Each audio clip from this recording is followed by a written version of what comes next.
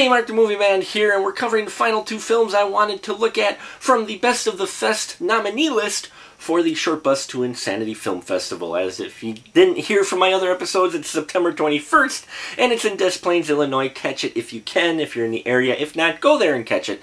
It should be a lot of fun. Now, the first film of the two films I want to cover, they both deal with the same theme, and this one is Night of the 1%.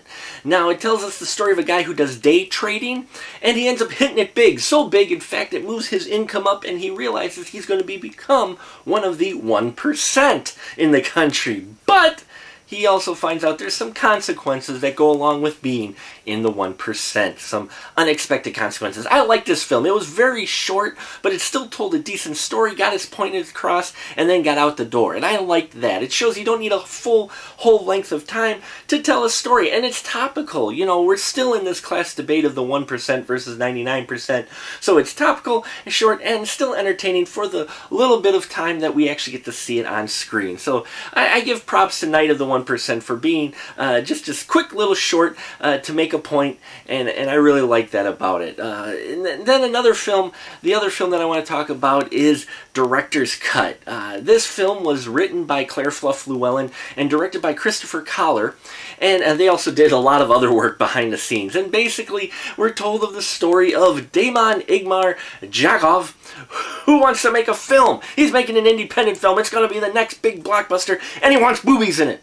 He wants movies in it. Well, be careful what you wish for. He gets his collection of actresses together for this independent film that's going to be the next epic. And one of the actresses he thinks is going to play the perfect role for his demoness character. And he doesn't realize just how perfect of a role she actually is.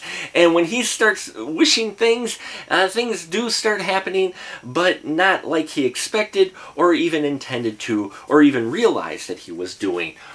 I like Director's Cut. It was an interesting spin on the whole idea of, you know, getting what you wish for, you know, and having consequences. I liked that idea. Now, it's a comedy horror film. There's plenty of comedy in here along with the horror elements to it. And I like that. It was a good mixture in there. The effects in here are great. There is some blood and gore in here, so that's always well done. And the director, though, the character they got, the actor playing him is Happy Dave. This guy embodied every bad, awful thing you ever heard about any director ever was packaged into the director Damon character played by Happy Dave, and I loved this character. I loved to be annoyed by this character. He was humorous, and at the same time you wanted to throttle him. So, you know, I really liked that character. And the other characters in here do well. The actresses playing the different kind of stereotypes of actresses, and Claire Fluff Llewellyn playing the dark, you know, the mysterious kind of actress. Loved her role as well. Everybody does very well in this. The editing and music to this is top-notch, well put together for a low-budget independent film. Overall, Director's Cut I really did enjoy. I think the audience will too at the Short Bus to Insanity Film Festival, and I hope you've enjoyed our coverage of the list of the Best of Fest nominees. And until next time, folks, keep that ticket stub.